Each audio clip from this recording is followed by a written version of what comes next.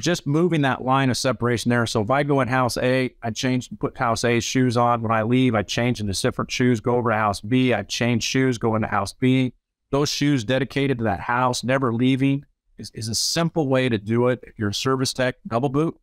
So I boot when I get out of the car, I put an extra boot on. When I go through house A, I come out, I take those off, throw them away. I walk to house B, I put another hot pair on. It sounds like a pain in the butt. It kind of is. But it's one of the simplest and most effective things we can do.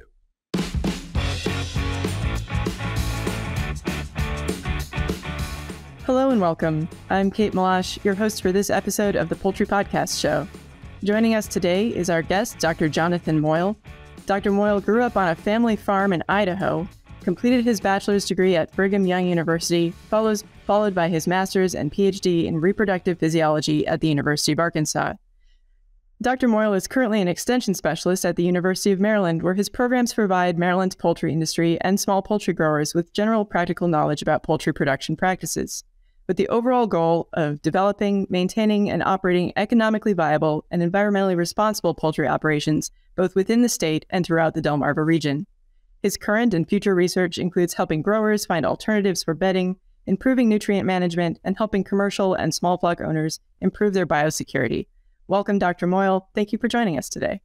Hey, appreciate it. Glad you invited me. Thank you so much for being here. How are you doing? Oh, actually, it's a sunny day out, as you can probably tell from the background, which is kind of rare for this time of year. Thinking yes. It's supposed to push 70. I don't even know why I'm inside. I should have called in sick. Well, we're very glad that you made the choice to come on the podcast today. I'll try not to keep you from enjoying that rare spring weather in February up in Delmarva. That's right. Nah, you're good. No worries. Before we really get started, I'd like you to tell us a little bit about your background. Can you tell us the story of how you came all the way from Idaho to be an extension professor at University of Maryland? It's an interesting question. So I actually grew up on a mink farm. We raised mink out in Idaho, and that's kind of my background. So I have a long history with the anti-animal movement. So it's kind of not a love relationship there. But anyway, I grew up on a mink farm, but we always had chicken. We always had a small flock. We've had a small flock my whole life. But we also, because I grew up on a mink farm, we worked closely with a lot of the egg industry because we would get their coal eggs to use as mink food. We would also help depopulate and use their spent eggs as mink food. So because of that, I spent a lot of time working with them. And oddly enough, I am allergic to fur. So it was kind of a miserable life for me growing up working on a mink farm. So when the opportunity came, I went to college and I got a chance to work with poultry. I already had some background working with layers, so I just kind of jumped into it. Kind of went that way. And then after, my first job out of college, I managed a turkey farm and then actually quit for a while, went and managed a pet food company. And then I bought a breeder farm in Arkansas. So I had a breeder farm for a few years until a tornado come through. At which point I did go back to University of Arkansas, like you mentioned earlier. I got my master's, my PhD. It was kind of interesting. I got it with Dr. Bramwell, who was a couple of years ahead of me at BYU. We worked together on the poultry farm. So we knew some of those people. Dr. Dustin Clark was there as well. He was the state vet when I was in Arkansas, associate state vet, and he was in Arkansas. So it was a lot of fun. So it was more of a get back together. And that's kind of how I got around to here. And then Maryland offered me a job after I got my PhD. So that's where I'm at. Wow. It seems like kind of all signs were pointing to poultry for you from the very beginning. Yeah. It was kind of interesting how things worked out. It wasn't where I thought I would be, but it's where I like to be. And extension is very different. As you mentioned, I do extension work, which means I'm not on campus. Campus is 2.5 hours away. I work at a research farm, and my job is to work with growers and the companies. So it's very different. Yes, I do work with students from time to time, but that's not my main role. And I do have a research component as well. So we're looking at different things. But it's been a very good fit for me because I don't have to fit in that campus. You had to fight for parking today. My biggest choice on park, which of the 20 spots do I want to park in, or do I just want to pull up and park on the grass under the tree? Just a very different lifestyle. And I kind of really like it. It sounds like you have better access probably than to, some of the small flock growers.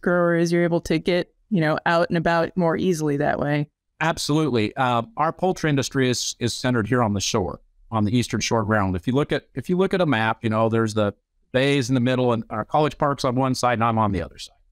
And our industry is out here. And by being here, there's within within 70 miles of me is 120 million chickens, broilers.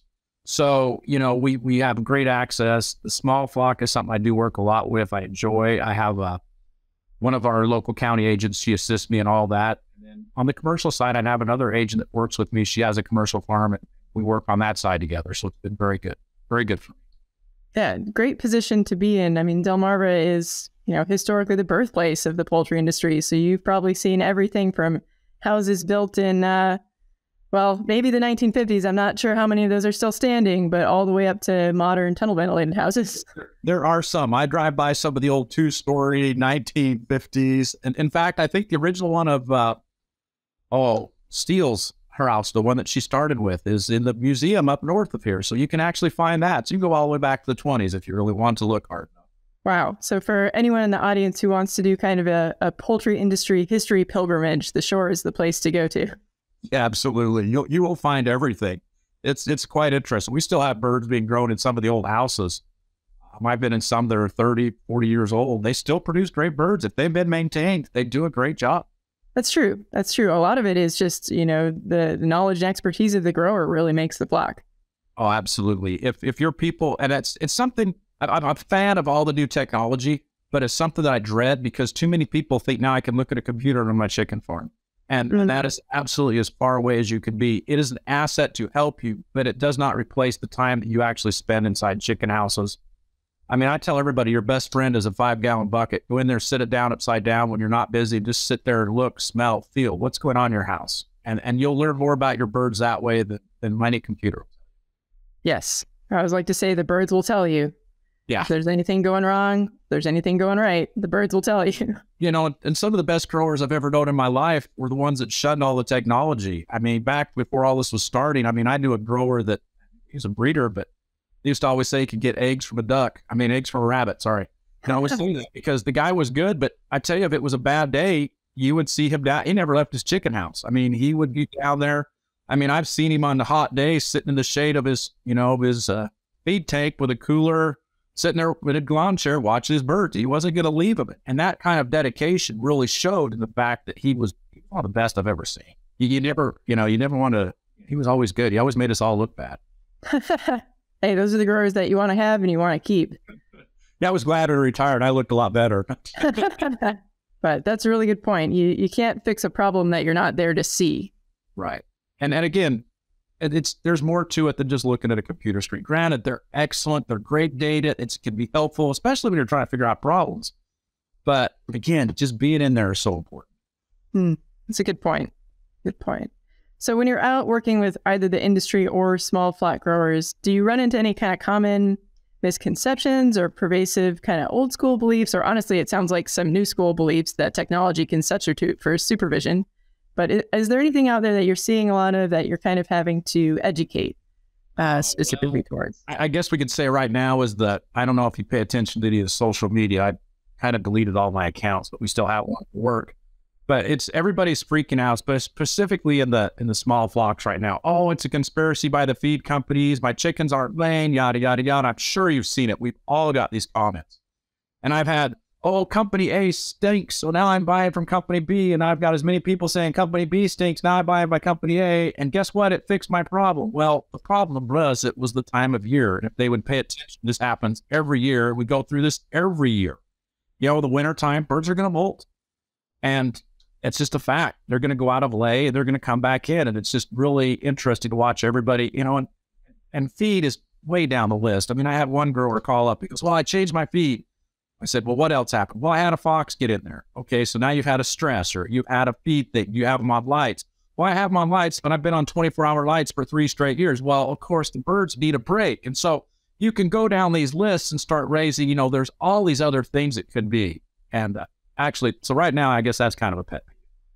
Yeah, for sure. I've been seeing that. I've been trying very hard to resist the urge to engage with it.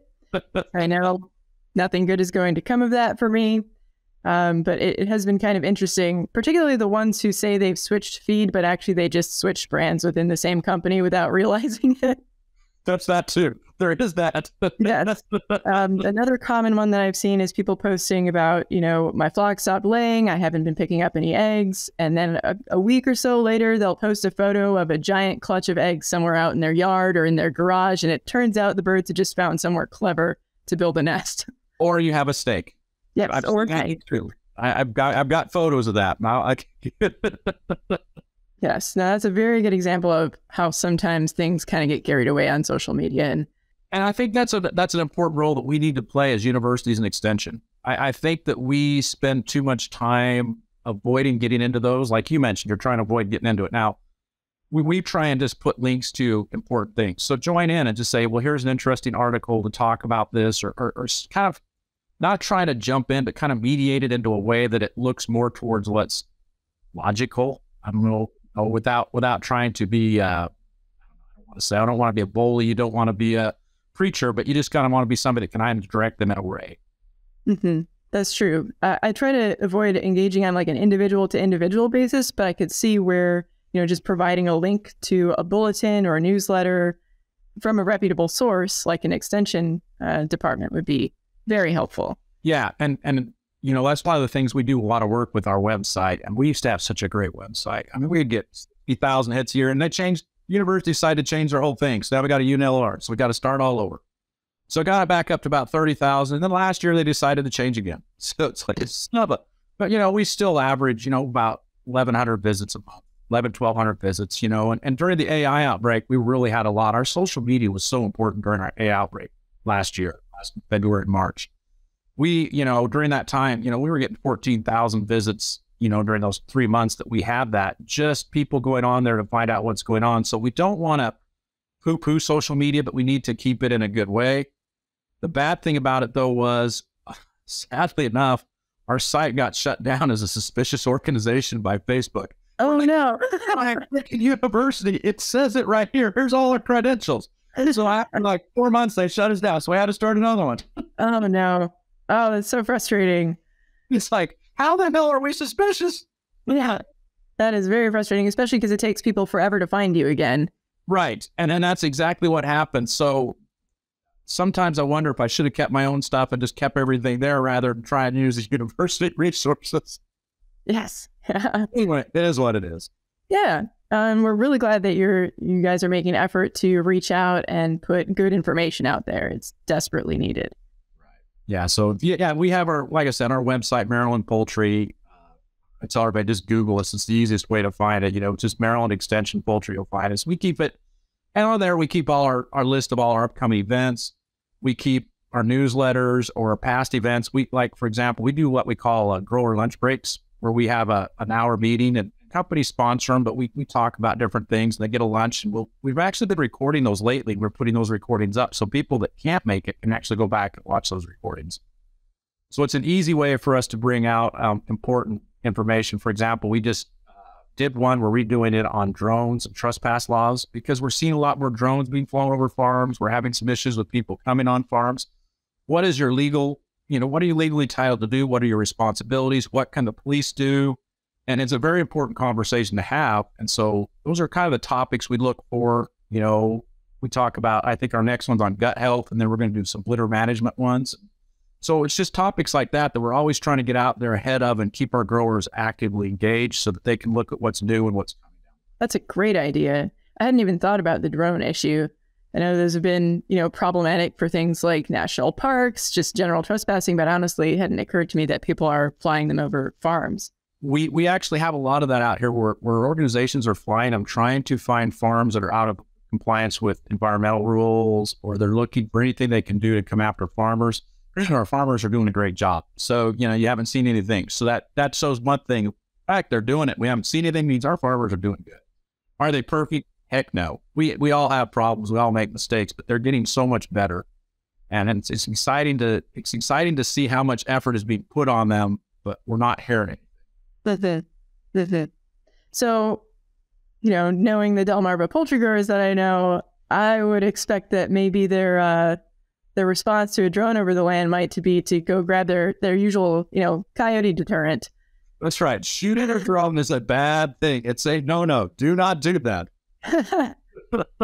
So what should they do? I don't want it to spoil your grow roll. Actually, there are a few things you can do. Basically, if you can find out who's doing it, have a talk with them, report them. Because while the police can't do anything, this goes with trespassers too. They're not going to do anything if somebody trespasses the first time. However, if they do come back and do it another time or two, then it becomes a harassment issue, at which point police can take issue. But honestly, for a simple trespasser, there's really nothing they can do. So you have to actually document, report, so that if it happens again, then it takes it to the next level of a harassment, at which point they can do something. That's good to know. How about, securing your facilities, or how to make sure that your facilities are in compliance as viewed from the air? Obviously, they should be in compliance all the time, but are there specific things they're looking for with the drone? Well, see, one of the things we have here is they're looking for manure outside the production area, or, manure around the farm is what they're really looking for. But again, at this time of year, our farmers are doing a great job. This time of year, we're getting staging manure in fields because, March 1st, we can start spreading manure, so things are moving. But as far as securing, I think you said something that's very important. We do need to secure our farms. And one of the best things you can do is just a camera. I have a lot of my farmers that I visit. I mean, when I pull on the farm, my picture's taken and they know I'm there. And so I always wave because, you want to make sure you're polite, but they want to know who's coming on your farm. And that's such an important thing to do. Especially if you have multiple entrances, how can you watch all of them? How can you monitor what's going on? I'm a huge fan of gates, but companies don't like gates because then their feed truck drivers have to get out, open a gate, yada, yada, yada. I get that. But, it does keep people back. And make sure, too, that you have signage up. I mean, you can't say anybody's trespassing if you don't have a sign up that says no trespassing. So make sure that things are marked according to your local rules and regulations. Monitor who comes on and off, because we do have people that occasionally just pull on a farm and get out and start trying to walk into buildings. Are your doors locked on your buildings? It's another important thing to keep in touch with. And do not enter signs on those is important as well, or biosecurity signs at least, because most biosecurity signs say stop, like the ones we give out. I don't have a picture of one here, but they say stop, no admittance without permission, and there's a phone number. Well, that's a no trespassing sign, so that counts. And we actually had the legal team of Maryland look at that before we put those out to show that this is something that's readily available. We've got them across all of Del Mar. That's great advice, not only from a physical security standpoint, but also, as you mentioned, biosecurity. I imagine this is not your first go-around with an avian influenza outbreak. Could you talk a little bit about your experience and, was it the same or different? Last year was. Yeah, well, I was in Arkansas. We had low path. So my first high path was here last year. The time before that was before I came out here. So that was my first one here. It was very interesting. I think that our broiler industry was very well prepared and they were ready to go. Our layer industry, not so much. That's where I think we struggled a little more. But again, if you've looked overall, the layer industry has been hit a lot harder than our broiler industry. So there might be some more to it. I don't understand all that. It was a very educational. In fact, I spent all day yesterday in a USDA training webinar about how to be a site manager and how to be a case manager, because I got thrown into that. I just got back in the country. I've been working with the university in Africa. We're working with a university over there, and I got back, and the next day I got a phone call from the assistant state vet, said, "Hey, can you come up here?" I got up there and they handed me an address and said, "Go secure the site." I've never been on one of these before. What do I do? It was a great experience, learning experience, and I hope I never have it again. We all hope to not have it again. Unfortunately, it doesn't seem to be going away. No, and I'm curious to see what we do as an industry going forward. I have my feelings and thoughts of what we should do. We'll see what happens.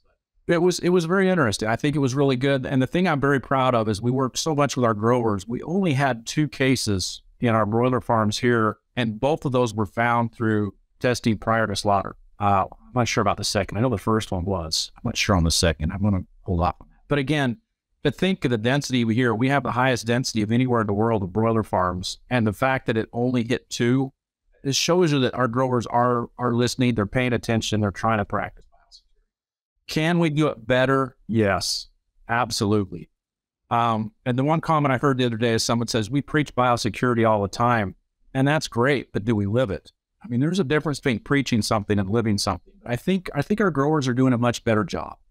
Are there any kind of key areas for biosecurity that stand out in your mind that have room for improvement? Well, the thing I would say is every farm needs to have their line of separation at the door to their houses. I mean that. It's if you have room for a Danish entry system in your service room, put it in. We have a lot of old farms that don't even have service rooms. We have to figure something else out. But where that line of separation is actually going in and out of that chicken house, we change the dynamic because trying to disinfect all the trucks coming on and off the farm is very difficult. We're not going to get 100% effective. We've got birds that fly over. You're not going to bring any of that material from outside inside if that line of separation is there at the door. Should we continue to monitor who comes on and off? Absolutely. Do we need to move our garbage dumpsters to the front of the farm so the garbage truck's not driving through our farm? Absolutely. But just moving that line of separation there. So if I go in house A, I change, put house A's shoes on. When I leave, I change into different shoes, go over to house B. I change shoes, go into house B. Those shoes dedicated to that house, never leaving, is a simple way to do it. If you're a service tech, double boot. So I boot when I get out of the car, I put an extra boot on. When I go through house A, I come out, I take those off, throw them away. I walk to house B, I put another hot pair on. It sounds like a pain in the butt. It kind of is. But it's one of the simplest and most effective things we can do. Yes, agreed. I've been really happy to see the increase in dedicated footwear and double boot practices. It is a pain in the butt, but it's not as much of a pain in the butt as an AI outbreak. So, or any other disease. Right. And it doesn't, that's a great, I was just going to say that. It doesn't stop the AI. We've seen a drop in LT. We've seen a drop in other diseases as well. But one thing we always need to disinfect is this dadgum thing here. How was the last time you disinfected your phone? You carry that bad boy with you in every house. You carry it everywhere. You're constantly touching it. When was the last time you took the case off and cleaned it? Yeah. Just simple things like that are so important. Thank you so much for saying that. You know, I think about that a lot as you're visiting farms and everyone has their phone out on one farm, using it as a flashlight, taking photos of things for their notes. You know, it's not just the growers, it's the block supervisors, vets, nutritionists. It's all of us.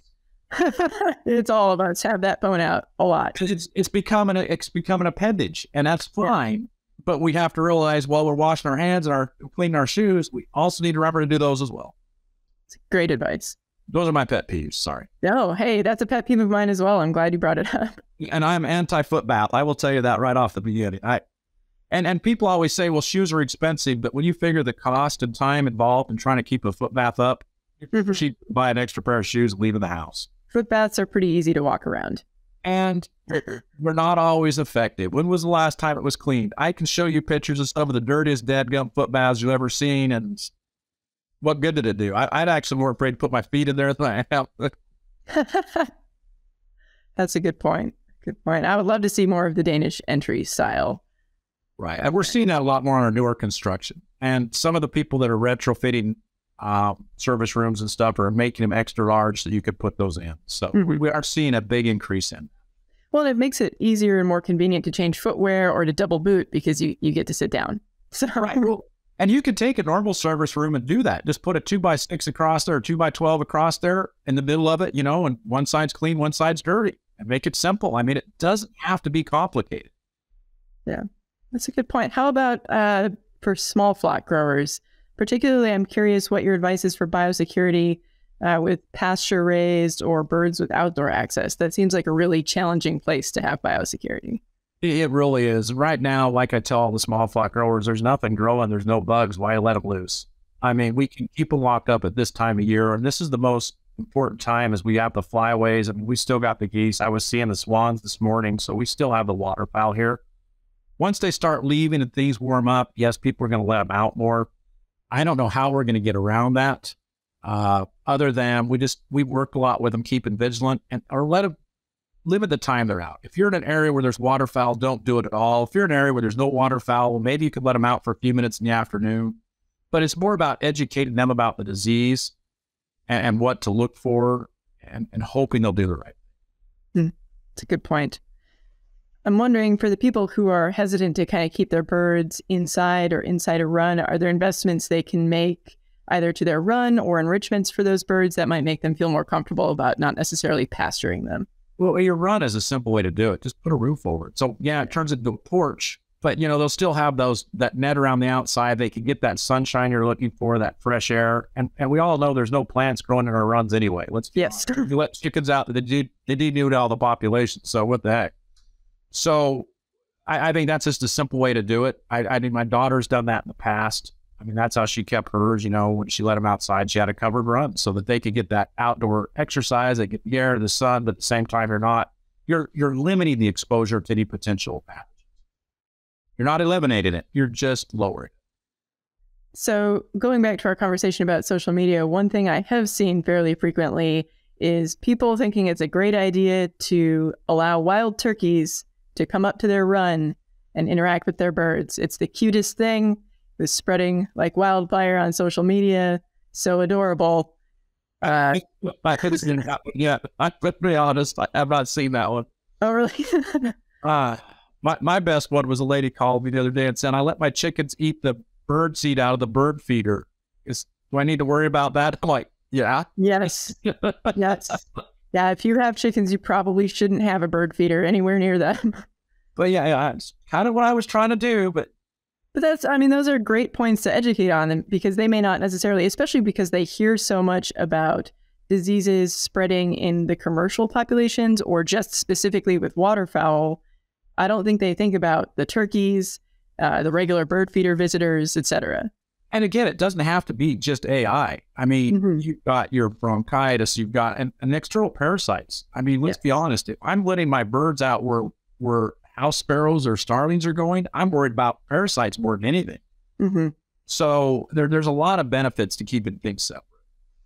That's good. Good education for small flock growers. And, it's not, I know we tend to kind of assume that they're doing things, we assume that they're not making their best efforts to prevent the spread of diseases, but honestly, it's just they haven't been educated about it, or the education they've gotten has been from resources that are not necessarily the best information. Or they have a different view on life. Yes. And then that's one thing is their view of animals is different than ours. So how do we work with them in a way that will help them? And so you have to kind of try and look at it from their point of view. But there's a lot of them out there. Just for example, in Maryland, we have, I think it's 600, almost 700 commercial farms. Our small flocks are supposed to register, which I really don't think they do, because I can look at a map and tell you these guys aren't registered, but that's not my place. But we have over 1,200 registered, 12,000 registered. So not 12,000, 5,000. 5,000 registered small flocks versus 600 commercial. And we know that's not all of them. So we're looking at a larger number. And so it's important to work with them. And particularly in this avian influenza outbreak, we're seeing much more AI in the small flocks. And I think part of that is I think they're doing a better job of reporting it this time. I think it was probably a little bit there last time. We just missed it, or they, because I know people that are always going to, my birds are getting sick. I'm worried. I'm just going to depopulate and bury and shut up, not say anything. I know that happens. I'm not going to deny it. But at the same time, I think people are doing a better job of letting know what's going on and try to be educated. Yeah, it's, I would suspect that the population of small flock owners is only going to grow over the next year, given the, high egg prices. And again, this proliferation of news articles about small flock owners, that's only going to raise awareness. And you nailed something. When the COVID hit, we've always done some small flock work where we'll go to the local feed stores and we'll do talks every spring. In fact, we've got a couple lined up again, where we go and talk to people. Well, working with my county agent next door, Megan Purdue, we decided to take it and put it online during COVID. So we started our whole backyard farming. We started off with backyard flocks, then we added goats and sheep. So we ended up making it farming. But again, that's something we're still doing, and we're still seeing quite a bunch of people join in. But one of the reasons we did that was during the pandemic, you saw such a huge increase of people buying chicks. If you remember, there was a chick shortage. You couldn't buy this, you couldn't buy that, and it's still going on. So it's a whole demographic that we really need to work on. And I think as universities, and it's extension to large point, we worry about the big commercial, but what have we really done to focus on the small flock with the education, the outreach? I mean, there's some individuals that are doing a fantastic job. I mean, as a whole, what are we doing? Mm-hmm. No, I agree. I would love to get to the point where, a small flock owner, if they are, say, related to a grower for a commercial operation, when they have that grower over for dinner or for a birthday party, they can say, hey, I have chickens. Maybe you should reconsider. Maybe you shouldn't go out there and touch them. I would love to have the small flock people thinking about, hey, we have to protect the industry people. We have to, we have a stake in this, because it goes both ways. We need them to be. Exactly. It needs to go. You said the important thing. It needs to go both ways. They're never going to go away, and I don't want them to go away. No. Let's be honest. There's some beautiful birds out there, but we don't have them in industry. It's pretty bland and boring. When you really want to see some exciting birds, go to a chicken show and see what they have. We're in a practice biosecurity. We get home, shower, But again, there's so much things out there, genetic potential. I mean, to me, that's what's always fascinated me. The more the small flocks, more fun, just because of the diversity, the variety. Mm-hmm. I also think, with fewer and fewer people in the U.S. growing up on a farm, I think that might be our future population of poultry scientists, are these kids who are growing up in homes with small flocks. It's definitely going to make them more interested in chickens than never seeing a chicken in their life. Absolutely. And the thing that's great about it, too, is chickens are a great life learner.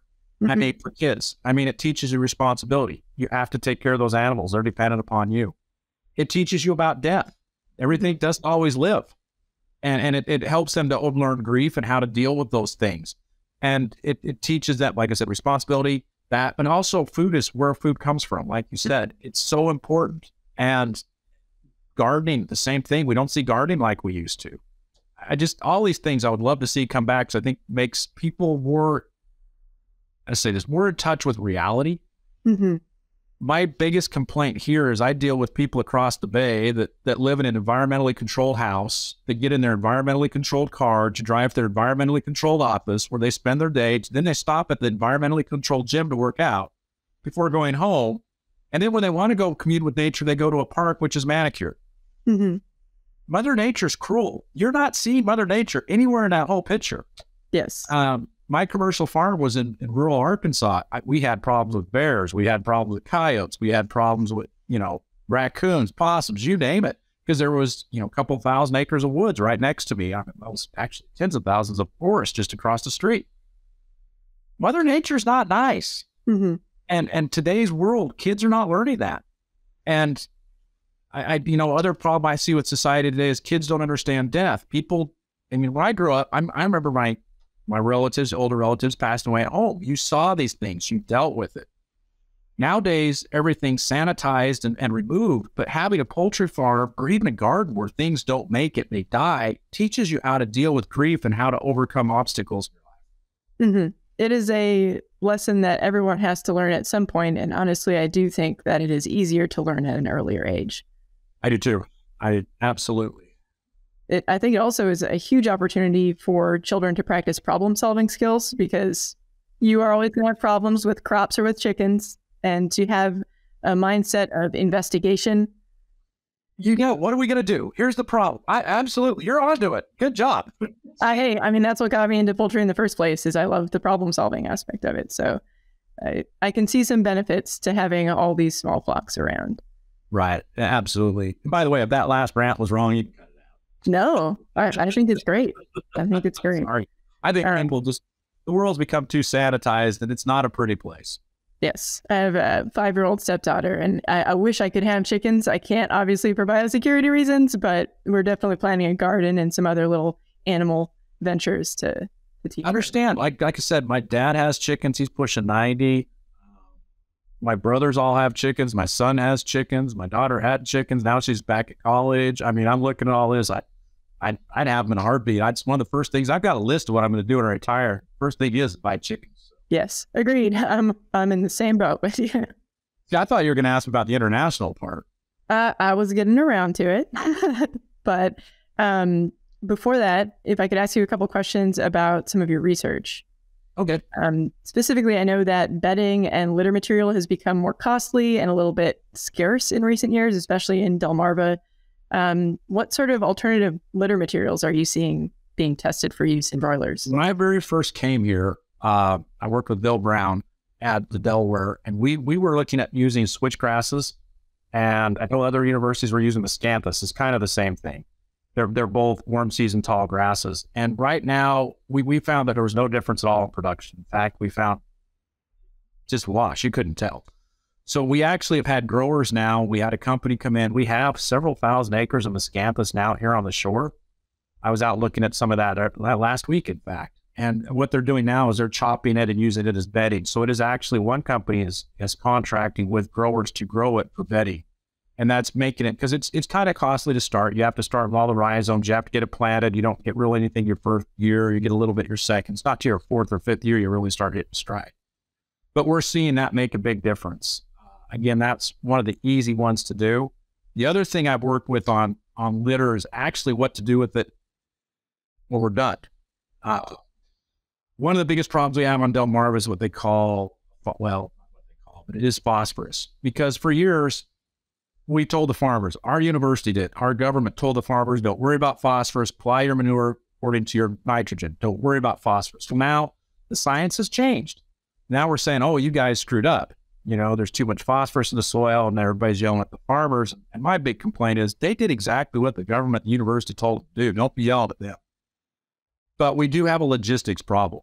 And everybody says we have a manure problem. We do not have a manure problem. We don't have an excess. We have a logistics problem where I have too much here, I need it there. How can we logistically move it? But one of the things our state has done is it funds some alternative manure projects where we look at like pyrolysis. Oh gosh, what was that? Fluidized bed, airflow, burning to try and generate electricity, heat houses, anaerobic digestion. We're looking at projects like that to have a secondary market for this poultry litter. So that's been something we've been working on pretty much my whole career here. Again, I think we're doing it wrong. I think we should look at ways to transport manure more effectively. Because honestly, I have growers, hour and a half north of me that are begging for it, but the cost effectiveness moving it isn't there yet. We need to find a way to be able to cost effectively move. Yes. Yeah. You have that little thing called the Chesapeake Bay in the way of a lot of movement there. And we do. And we have some of the most heavy and environmentally stringent rules of any, well, we do. Of all the poultry growers in the nation, we have most strict rules. And again, we're able to live within those, and we're getting better every year. Is every farmer perfect? No. Just like every guy that drives down the speed limit, everybody drives on the highway, don't go the speed limit. We do a very good job. Our farmers are come a long way, and they're going to continue to go more. Yeah, the shore was one of the first regions to see stricter environmental regulations for poultry farmers. I think we're seeing that across the U.S. now as sustainability becomes more and more important. Is there any advice you have as far as nutrient management, even before we get to litter? Are there, things you can do with the feed, the management of the litter within the house, and then, of course, application of the litter afterwards? The company's already looking at that from a cost-effective way. We don't want to put too much nitrogen. Lower the nitrogen. That nitrogen costs more than carbon when we're feeding animals. But we're also looking at a lot of the phytase use to lower the phosphorus levels. We're seeing that there's been some fantastic research out there done. I think Rosalina Haniel has been really good on that, showing some ways to keep those levels down. And in doing so, we're seeing less phosphorus go on the fields. But again, if you're in an old dairy area and industry or poultry's moved in, you're probably going to have those P levels there already because of the dairy industry or some of these others. So again, I think a lot of it is nutrient management planning is just such an important thing. If you're not doing it mandatorily, voluntarily do it to prevent yourself from being mandatory. I think a lot of these things that farmers are doing are so good, but when it's mandated is different than when you volunteer to do it. Does that make sense? If I'm voluntarily doing this, we have a problem. We can work around it. Where if it's mandated, we have a bigger problem. And we want to see things, because as all farmers, nobody wants to be a polluting. No one wants to do a bad job. It's like animal welfare. But everybody's doing that already. We care about our animals. So it's the same with our nutrient management plan. We do care. Let's just make sure that we're doing it in a way and be proactive. Don't wait till it hits you. Get ahead of the ball. That is fantastic advice for companies around the U.S. to get ahead of this and really implement those strategies in the feed, either reducing overall crude protein through the use of supplemental amino acids or putting a phytase in to reduce phosphorus excretion. The more they can get ahead of it, the better. I totally agree. Thank you for that. No, that's another rant. Yeah, no, good rant. Like I said, you look at our regulations for our farmers. I don't have them here, but it's binders. It's 3 or 4 binders just to grow chickens on the shore. I mean, you can actually manufacture guns and ammunition here with less regulation than grow corn, let alone chickens. So rather than let it be the regulation, do this stuff already, and then it doesn't come at you. Mm-hmm. It's a good point. Once it's in the soil, it's very hard to get it out, the soil and the water. So yeah, and that's our problem with phosphorus. It took us 100 years to get in this situation, and for some reason, politicians think they can make a law and it'll change overnight. It took us 100 years to get here. It's going to take us decades to get out of it. It's not going to just change overnight. I've heard that you are a world traveler. You've been to many, many countries to help small flock growers internationally. Can you tell us a little bit about some of the important principles that you teach and maybe a few things that you've learned from international small poultry growers? Yeah, that's a great question. I'm glad. Actually, this is one I was looking forward to. Sure. No, actually, it's something, and I have to backtrack on this one and say a little story. I work with the Farmer program a lot, and it's part of the USAID's, USDA, USAID's international programming. And I knew about this from my uncle, who was one of the very first volunteers back in the 90s. And he's a potato farmer in Idaho, and he would tell me about all this stuff. And I was always, oh, that is so cool. And so when I was at Arkansas working on my PhD, I had a group reach out and ask if I'd be willing to go to Kenya to work on, they kept saying layers. It ended up being breeders, which was perfect. Breeders is what I do. So it worked out really well for me. And I jumped all over it. And the funny thing is the lady that recruited me had actually recruited my uncle 20 years earlier, didn't know we were related. So it was really, to me, it was really kind of cool. So what it is there's more than just farmer to farmer. There's a lot of different organizations, but they have international projects where you go over and work with growers. And I've learned so much about small flock from them because I don't know. I was just in Timor-Leste before Christmas, and we ended up trying to explain nutrition to them because all they were given was corn or rice to their chickens. You need some protein. You got to get them to grow. Then realized they had no concept of human nutrition. Oh, we took that role of teaching how to raise chickens, with proper nutrition, and pulled it over into the humans as well to try and teach them, you need to improve your nutrition as well. So it's more than just, everywhere I've gone, it's been more than just chickens. It's actually about how to improve livelihoods of people. And disease prevention and feed are going to be the biggest things you're going to deal with in any of these. Biosecurity is something, we don't call it whatever you want. We always call it keeping your flock healthy. It sounds good. But again, working with them, trying to figure out what diseases their challenges are. We get Africa, it's going to be Newcastle, Asia as well. When do they need to vaccinate? How often they need to vaccinate? Things like that. It's just a fascinating thing to work with. But it's so fun to watch, to come back after you've been there and see how people have improved. And if you work with students, I'm sure. So, when you see a student get it, that feeling you get like, oh yeah, I'm great, this. Now, that's what you get when you work with farmers in the U.S. and companies. When you start watching somebody that's taken their life and improved their life now where they're feeding their family moving forward, it's like that on steroids. I mean, it's just, I do it for selfish reasons because it makes me feel good. If that makes sense. No, and I really do want to help people, but I do it because I do feel good. But it's all about, how can I hatch eggs? How can I do chicken production in a place that has no electricity, no feed industry? What are you going to do? What resources do you have? What are we going to be able to utilize in that area? And it's a huge problem solving thing. And there's opportunities all over the world to do things like this. And I encourage everybody to take your education and use it to help others. There's a lot of religious organizations. Like I said, there's the farmer to farmer. What's some of the others? Shoot, I can't even think right now, but there are a lot of them. If you're active in your local congregation, they probably have a mission somewhere that you can work with, because we're finding that pulling agriculture production into missionary work around the world, not are you giving them, you're teaching your religion, but you're also feeding them as well. And it's a very positive. Yeah, it sounds like a very satisfying exchange of ideas, for sure. It's a lot of fun. And yeah, sure. I think I spent 10 days last time showering out of a bucket. I mean, it is, I will say, if nothing else, international travel, especially to developing nations, helps you appreciate the things that you have at home. It gives you a better understanding of other people's perspective in the world. It will frustrate you, though, about back home. Because I came back for one trip to Kenya, or where was I at? It's East Africa. I don't remember where. And I came back, I'm watching kids literally walking 2 miles each way carrying buckets of water for their home. And I'm in a county meeting, listen to some woman complain about a farm 5 miles away might cause her kid asthma. And I'm like, good hell. I mean, there's no concept here of reality. And it's so fun to go deal with real problems rather than, I call a lot of our problems first world problems.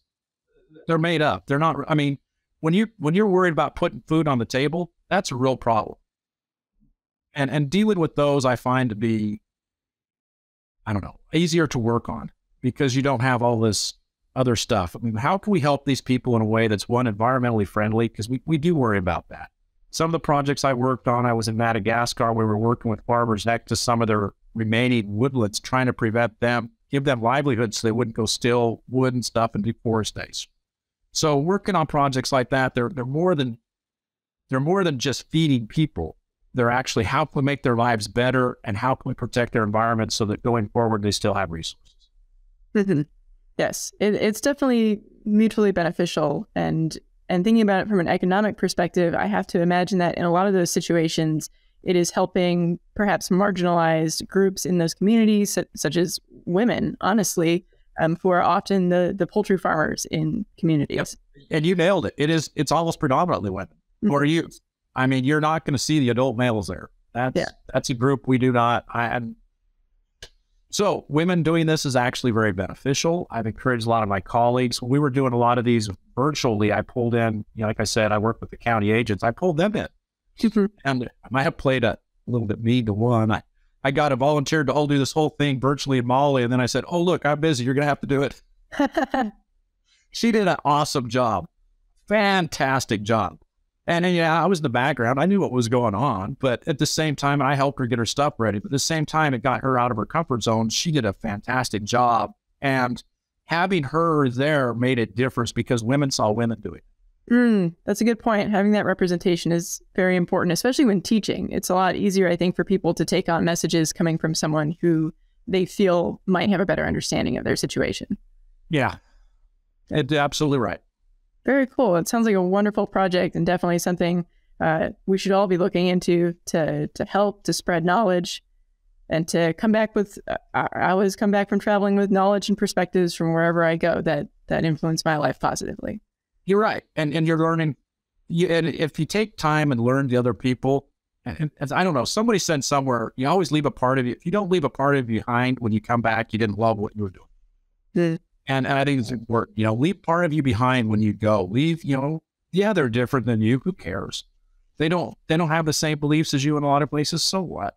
That doesn't mean that they're not good people. It doesn't mean they're not doing the best they can. But I mean that about people in the U.S. too. So yeah, that's a good point.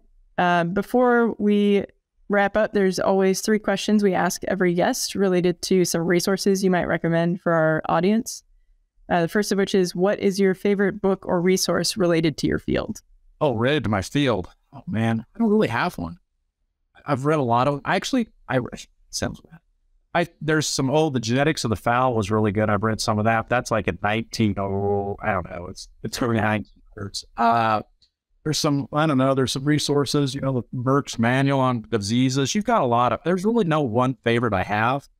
I even really enjoy looking through the standard of perfection, looking at all the different colors of the birds. I mean, so I think the most important thing there is to utilize what resources you have, because we have a lot.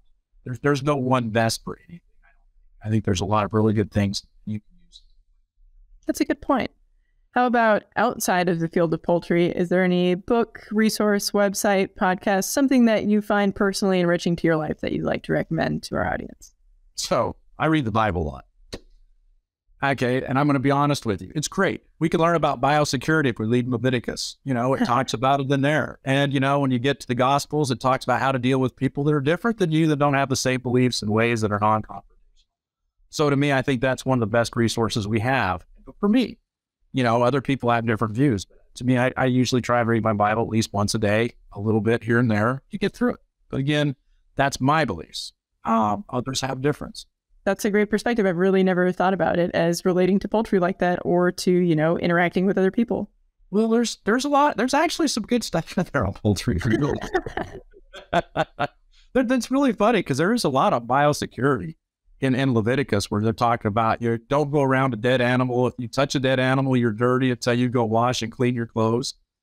What is that? That sounds just like biosecurity. You went around an animal that died. Now you're dirty. You can't go around anything else till you go clean up. I mean, there's some interesting stuff. That's a good point. Lastly, I'd like you to think about someone you consider to be successful. And if you could tell us a little bit about what qualities or characteristics of a person you think would make them successful. This could be in the poultry industry, in life, really in anything. That's a side one. I didn't notice that was coming. Sorry. Deep philosophical questions on this poultry podcast. Oh, boy, you're really deep. I think there are a lot of different individuals I've seen that are successful in different ways. But I think those that are successful are those that are confident in themselves. They're comfortable with the life they've lived. Have they made mistakes? Absolutely. But they've overcome those mistakes and they've moved on. And all of them are very, how to say this right? I don't want to say proud, but have very good relationships with their kids and they have good families. And I think, if you're happy with what you're doing and you have a good family, what more do you really need? I like that. It's a kind of a different definition of success than we often hear. A lot of people focus on material success, career success, but you can't forget about the things that really matter, like being a successful member of your family. Well, you're going to go. The thing you're going to leave is your family. That's true. What did you leave them with? What do they have? What kind of grounding do you give them? Are they successful? I mean, and by successful, it doesn't mean they're going to be financially rich, but are they happy? Are they comfortable with who they are? And are they good members of society? Hopefully I leave my family with a deep and abiding love for chickens. Right? After I'm retired, of course. Fried chicken, baked chicken. Oh, all of the chicken, live chicken, food chicken. So here's my question for you then. What is your favorite way to eat eggs? Ooh, that's a good question. I think I'm a poached egg person, which probably means I'm kind of a fussy person, but poached eggs on toast is probably my go-to. How about you? Not even their brownies. Oh, yes, the often overlooked, probably majority of American egg consumption is in baked goods, right? Right, come on, man. I got my cakes, I got my brownies, I got my cookies. And that's something that's so important when we educate kids. That's one thing I always ask every youth group that comes through. And it's so funny to watch them struggle, scramble. Well, there's eggs and everything, your cookies and that's it. Yes, I'm going to have to borrow that. That's very clever. Thank you so much for taking the time to be on the Poultry Podcast Show. I really appreciated our conversation. And I hope you have a great rest of your week. Thanks, you too. Have a great day. Thanks.